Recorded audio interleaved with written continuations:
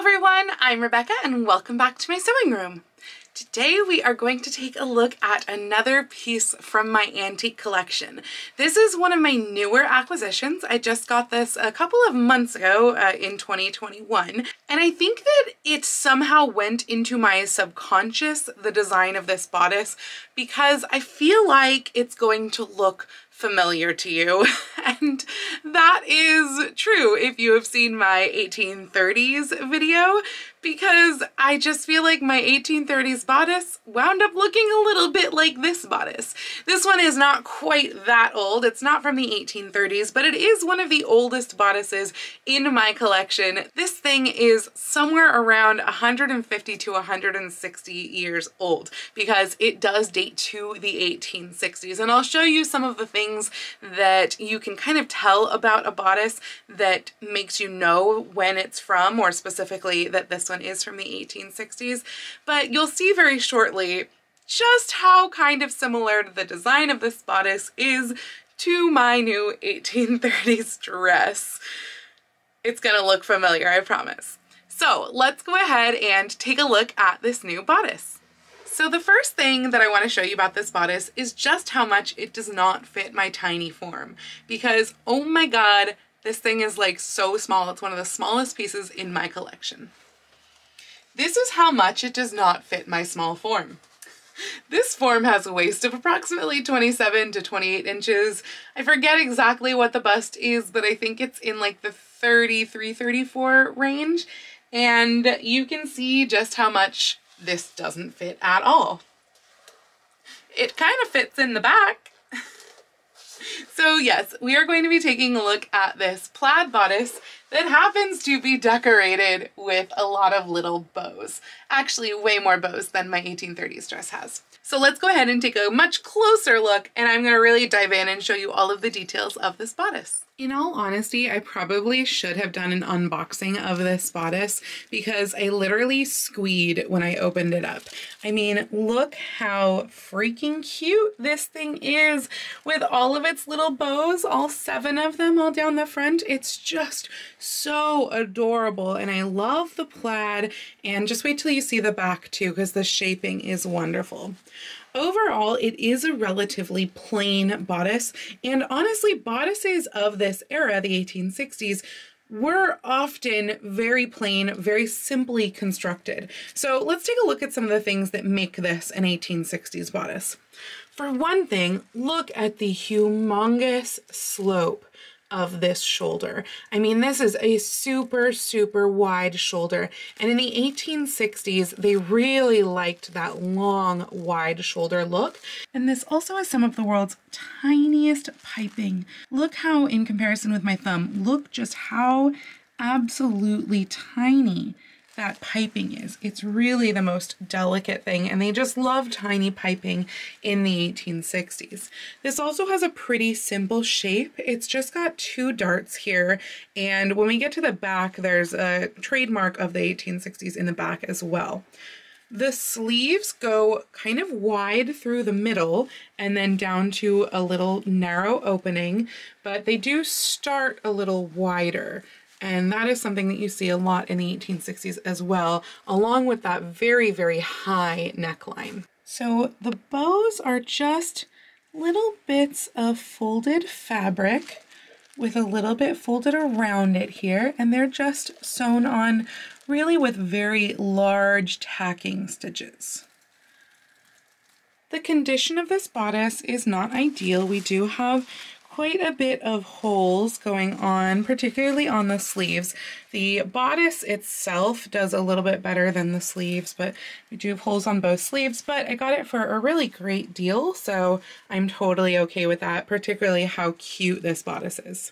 Let's go ahead and take a look at the back. From farther away, it looks honestly like they did just a wonderful job of matching the plaids here, which frankly they did. When you get closer, you can see that there is actually a seam right here. And look how well they matched those plaids. I mean, that is a really, really good job on a difficult curved seam. So this narrow fiddle back, as I have heard it called, this is another trademark of the 1860s, where it comes to such a narrow little back at the bottom, but then it really broadens up, and this seam travels into the arm's eye up here, and then has that really big, long shoulder seam, again, like we're looking at in the front. So that is a nice trademark of the 1860s as well. But otherwise, very, very simple back. We just have the side back pieces here and the center back piece here, and that front was all one piece with the 2 darts. So I think we are about time to go ahead and look inside the bodice now. So as we're moving inside, one of the things that I want to point out are these really interesting rows of stitches that we get right along here. There are 2 rows of stitches, one here, one here, and they're very, very tiny little stitches. But what's going on here is that this is actually the fold of the center front here. It's actually been stitched down by machine all the way through even the outer layer. This one, on the other hand, almost seems to be a tuck. At one point, right about here, this tuck actually opens up and then comes back closed again. So it seems like it was a little tuck that was taken and it's still sewed shut down here, but then it's open up here. And I don't know why they would have done that. It really wouldn't take in much, but maybe it got just a touch big in the waist and that was what they decided to do to fix it. The other interesting thing, by the way, is that this is the side that has the hooks, even though this side is the one that laps over the front.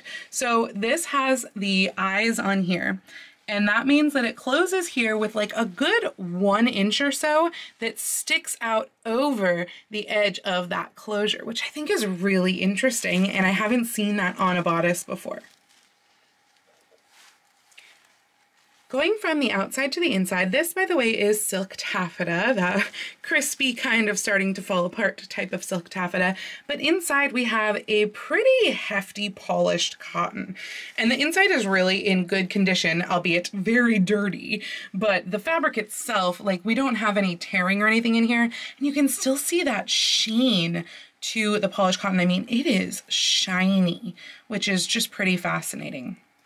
So this is a cool bodice to look at in comparison with my 2 other 1860s pieces, because this one actually is boned. Both of my other 1860s pieces are not boned, but in this one we have bones in each of the darts here and then bones on the side seam, and that's the same for each side. This one, in fact, is sticking out below the bottom, so we can see that little bit of boning. I do believe that that is baleen. It's like hard and black, and I have heard, and kind of sharp, and I've heard that that is a signal that it is baleen.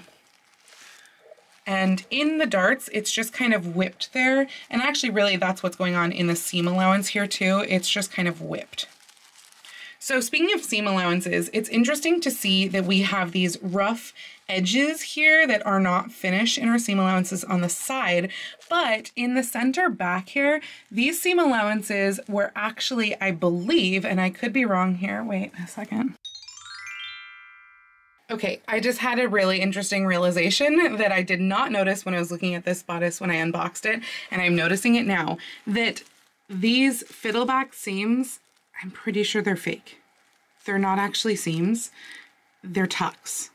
Because feeling on either side of this, there is no feeling of any seam allowance there. And these are just the tiniest, tiniest little things. And I believe that that is why our pattern matched so almost perfectly on the outside. It's actually all one piece, and they faked it with these tiny little stitches on this tiny tuck to get the fiddle back look, even though it's all one piece. That's brilliant. Brilliant, and also, like, I don't know why they did that. I don't think I've seen that before, but I think that is so cool. And now I want to know more if that was a common thing or if it was just that this person did not need the shaping. And so they decided, since they didn't need actual shaping going on, they might as well just take a little tuck to make it look like they had shaping. I believe also that they have drawn a thread in the center back to find the grain, because although this looks like a seam, it's not. It's just like texture, but it's not a fold either, and it would be remarkable if a fold lasted that long. So I believe they actually drew the thread to find the grain of the fabric. And then we're like, okay, that is our center back. That is where we're starting, and did the construction from there. So that's very, very interesting. Here along the bottom, they have made binding on the bias. So this is just a very narrow, about 3/8 inch wide binding that goes all the way along the bottom. Whereas over here on the edge, it's just folded in. That stitch line that I was mentioning before, you can see that right there. That is a tiny, tiny row of stitches.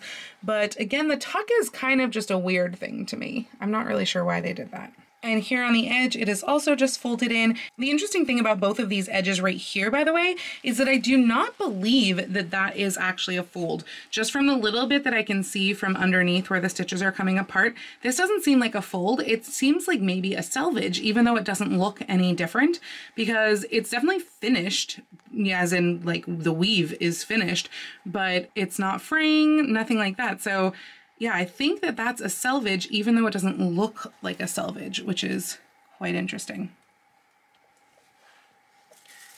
Up here at the neckline, they've again gone with that bias strip to do the finishing. Over at the arm's eye, by the way, now one of the things I should mention, since I just grabbed it, this is heavily padded.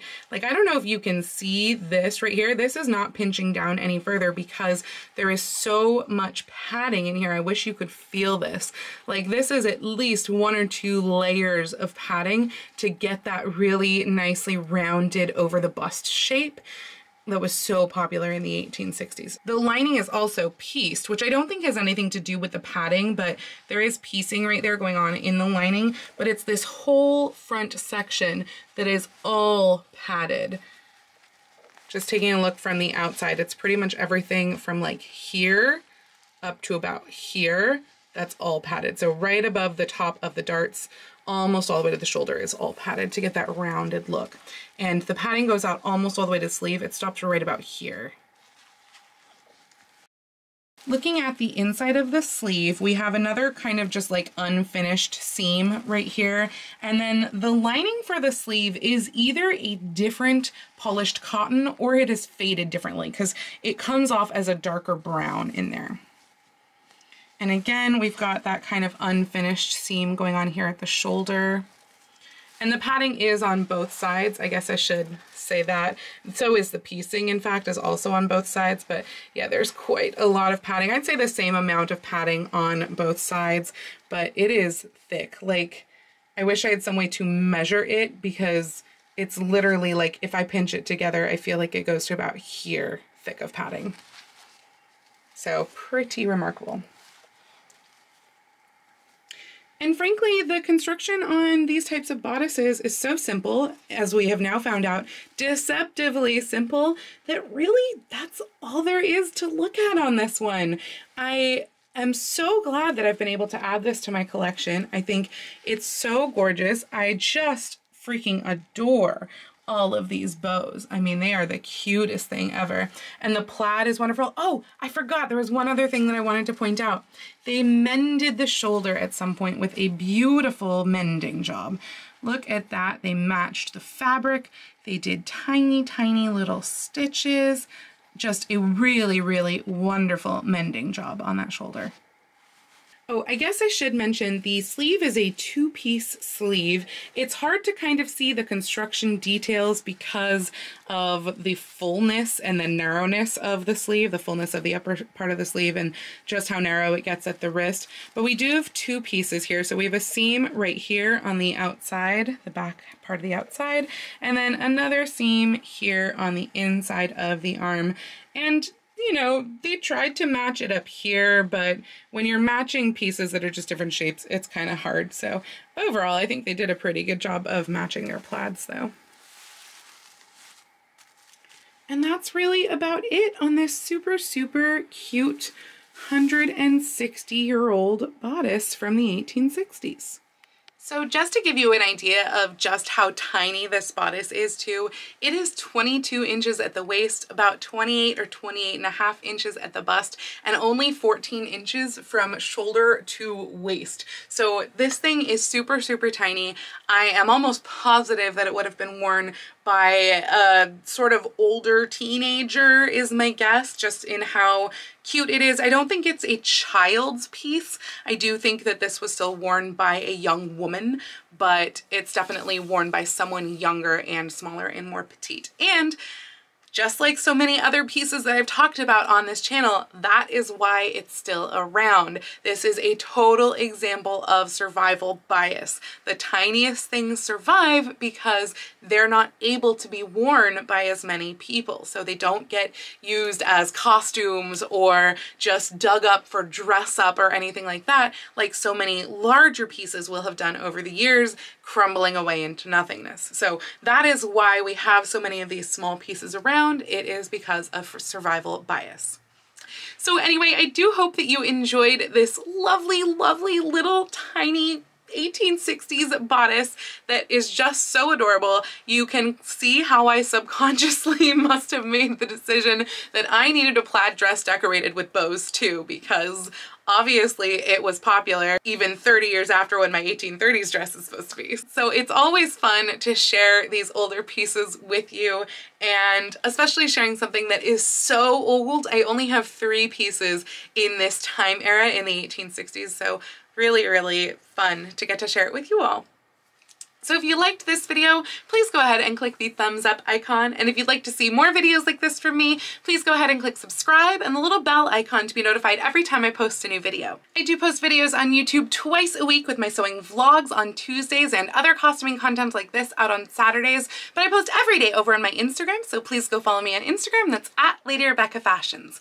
And if you'd like to support me and all of the work that I do on this channel and help me buy other fantastic antique pieces to show you all, I do have a link to my Patreon and my Ko-fi account down below. Speaking of which, I would love to take this opportunity to thank so many of my wonderful patrons. These are all of my patrons in my romantic, Victorian, and Edwardian level tiers. And those are Heidi, Miyuki, Sharon, Carlin, Maria, Mirage, Sarah, Tiffany, Bobby, Grace, Susan, and Vivian. Thank you all so much, as well as all of the rest of my patrons, and thank you all for joining me this week. I hope you have a wonderful week, and I will see you very soon in my next video. Happy sewing!